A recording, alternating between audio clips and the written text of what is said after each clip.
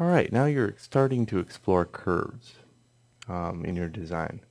So a curve here in Inkscape or any program that's dealing with spline type of vector lines with end nodes, they have to be handled a little differently. So I'm just going to give you some designing tips when using this tool right here in any of the programs like Illustrator or Inkscape. Okay, so here in Inkscape I can give you this. If I click, then click and drag, then click down here and drag, then click here and drag, you can see that I can start making a pretty good curve. Now, I'm going to hit enter on the keyboard. If I go back to the black arrow, I can now move these based upon their nodes, or I can move it here. Now this is a feature only in Inkscape. Usually you have to move it on the node in Illustrator. In Inkscape, you can move it on the actual line itself. This is a very, very huge improvement on design sometimes. So you can get like straight lines to arcs. Now let's say, for instance, you wanted this node to go from a curve to a straight line. Well, click on it and then go to the make corner. Okay, so now that is more of a hard edge line going from here to here. And you can see that because I can adjust this node separate now.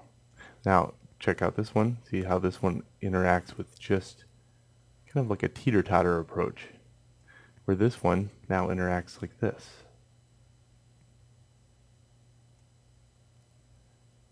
Okay, if you want to go back to the teeter-totter, you choose this one. Now it's a teeter-totter again.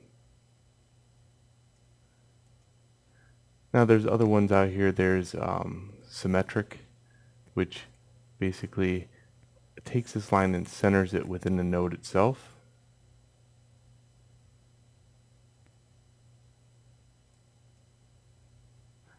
And this one does a blending that is just quite huge.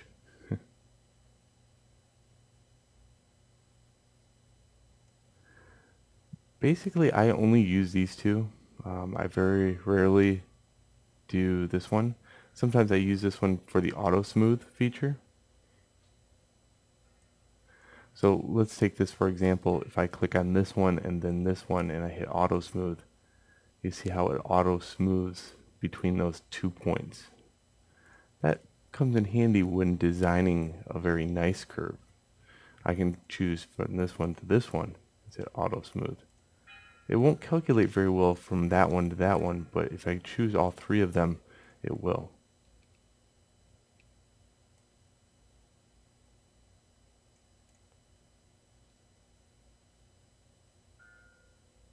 If I want to continue on a line, I'll go back to that tool and I click, click, click, just like that. Let's take for example this. If I have another line starting here, and I'm hitting enter there, and I'd like this line and this line to become one. Well, I can go like this one, hold shift, click on this one, they're both blue, and I can hit this, join connected nodes.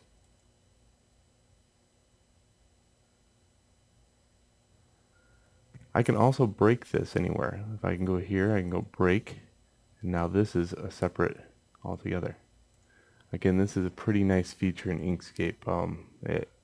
We do have something equivalent to that in Illustrator, but it's not quite as flowing as this when it comes down to just trying to think up of a design that flows from node to node.